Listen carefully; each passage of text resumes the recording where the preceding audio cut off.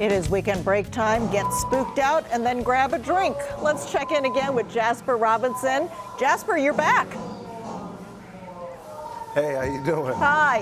Why don't you show me what's around you there? I think we've gotten a look at some of the sights and sounds there. Where are you at? Right now I'm about the halfway point. This is the bar right here on our second level. So we have the drinks here, and then of course it's decorated throughout the room, Beetlejuice theme. All right, and you got some drinks there. What have you got for me there? Right here we have 3 different sizes of the drink. So we have small, we have medium, and then we have monster. That's a really medium? big ones. Oh my gosh. And tell me about each drink we there. Also have Sure, we got some fun Jello shots, syringes here. You pop them off, take them with your group.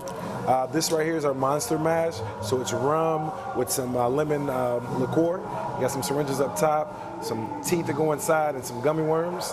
Over here we have our Dracula's Blood, which is actually vanilla liqueur, vodka, and some grenadine here. We have our Freddy's Tequila. It's our version of a margarita. A couple jalapenos in the top to spice it up.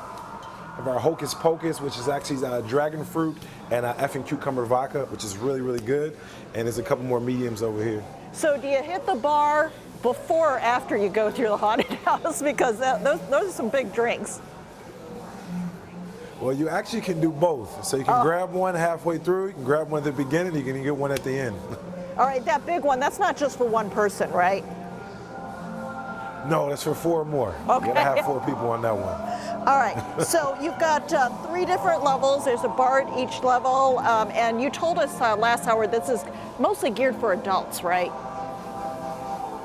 Yes, yes. You can come if you're 16 and older if you have an adult with you, but definitely for adults with the drinks and the treats that we have throughout the haunted house for the experience.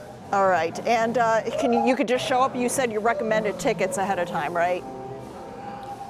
Yes, I recommend getting tickets at bucketlisters.com. Again, it's bucketlisters.com. We're open 7 days a week.